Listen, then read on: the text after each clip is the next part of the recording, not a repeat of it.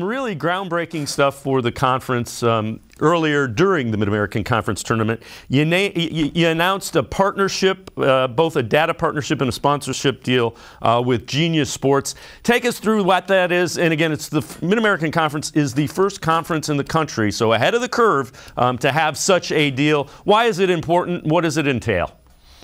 Well, two parts to it. First, a sponsorship partnership, and that's straightforward enough. The typical kind of things you do in those partnerships with any corporate partner.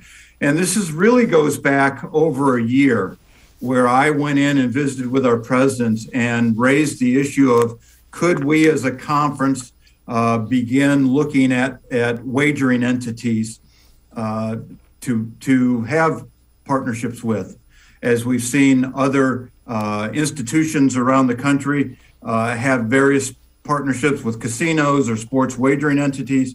Those have occurred. And so we went down that path, and that was a long conversation. That wasn't one meeting, that was a series of meetings. And ultimately they said, yes, you can. Then as we got into it, we zeroed in, ended up talking to Genius Sports, which isn't a sports wagering entity. They are really a data aggregation, data collection group that then takes data and sells it to various parties, some of which are in the sports wagering landscape. And so the more we examined it, we really think there's great value there. And when I talk about data, I'm talking about game statistics.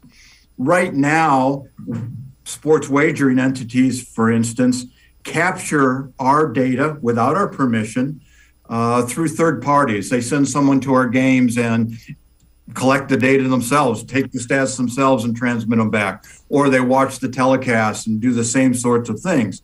Well, in this case, we'll in essence sell our statistics to those who want it, and we'll be able to, again, leverage that data to generate revenue to better support our student athletes and our institutions.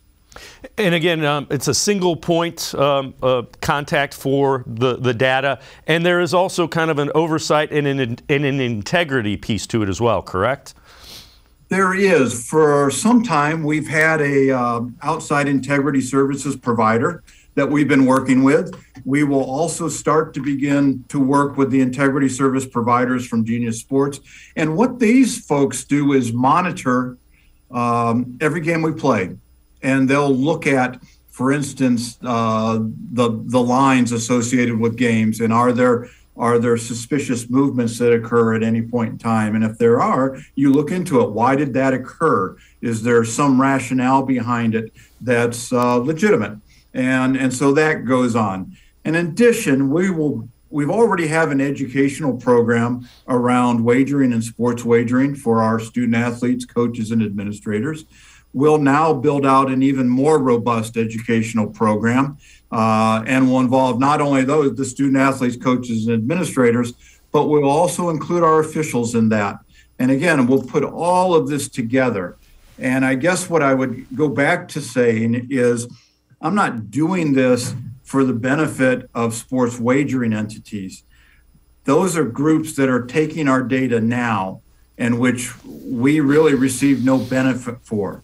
What we want to become, and I hope the states, because sports wagering has become legalized, and it's virtually in all our states, we're the one FBS conference that right now sports wagering has been approved in all of our states. I think it's 2023 before we'll see it here in Ohio. But it seems like we need to be involved in it. We need to be part of the oversight of it, part of the educational component around it. And I think it makes sense that we leverage our data to the betterment of our student athletes and our institutions.